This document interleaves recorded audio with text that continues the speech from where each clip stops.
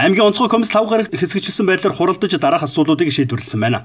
Тодорхойлбол коронавирусын халдвар тарсан улс оронд оршин сууж байсан, дамжин өнгөрсөн халдвартай болон с ижиг бүхий хүнтэй хавьтал болсон өгүүлэмжтэй иргэдтэй гэрээ байгуулан 14 хоног тусгаарласан хугацааны зардлыг өдрийн 40 мянган төгрөг, цагаан хэрэглэлийн төлбөрийг авахар болсон байна. Мөн ажиглан тусгаарлах байраар ашигласан хувийн хвшлийн эрүүл мэндийн байгууллагуудад нөхөн олгорыг олгож, ажиглан тусгаарлах байрны бэлтгэл бэлэн байдлыг хангуулахад нийгмийн бодлогын хилтэс хяналт тавихыг үүрэг болголоо. Ажиглан тусгаарлах байранд иргэдэд гаднаас хүнсний болон ахуй зүйлийг оруулах хугацааг өдөр бүрийн 12-оос 14 цагийн хооронд цагдаагийн газрын хяналт шалгалтанд оруулж эрсдэл үүсгэс сэргийлж тэмдэглэл хөтлөхөр болсон байна.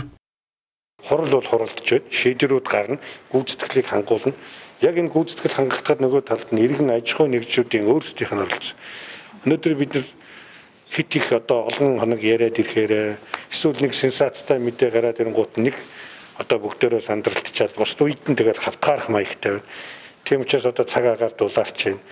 Цаг агаар дулаарсантай холбоотой энэ өвчнийг бас дэгдэмтгий чанар нь нэмэгдэх байх гэсэн ийм таамаглалууд мэрэгжлийн байгууллагуудаас гарч байгаа энэ үед нөгөө зөвлөгөө болсон гадуур онц шаардлагагүй бол явахгүй байх.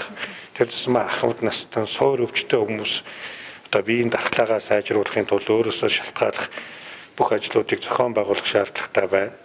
Дээр нь хүүхэд багчуудыг гаргахгүй байх шаардлагатай байна. Хурлын төгсгөлд аймгийн шуурхай штабын шатхууны зардал, онцгой байдлын газар, эрүүл мэндийн газраас нэгтгэн гаргасан халдвар хамгаалал, ариутгалтай холбоотой зардал, дархан сумын айл өрх бүрт хүргэх урьдчилан сэргийлэх, фото сэрэмжлүүлэх хэвлэх зардлыг аймгийн иргэдийн төлөөлөгчдийн хурлаас санаачилсан, урайлгаар сугалсан хандивас тус шийдвэрлэхээр болсон байна.